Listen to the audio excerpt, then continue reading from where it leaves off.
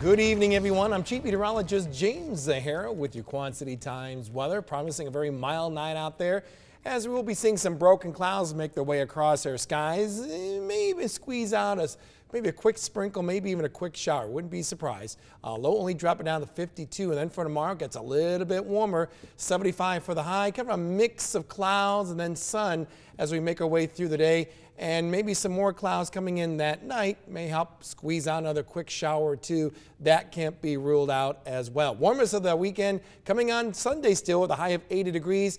That will lead to a better coverage of some showers and thunderstorms heading into that evening and overnight. And that's a trend that we see as we go through most of the week. Some of those could be soakers, but temperatures still holding in the 70s as we go throughout that week as well.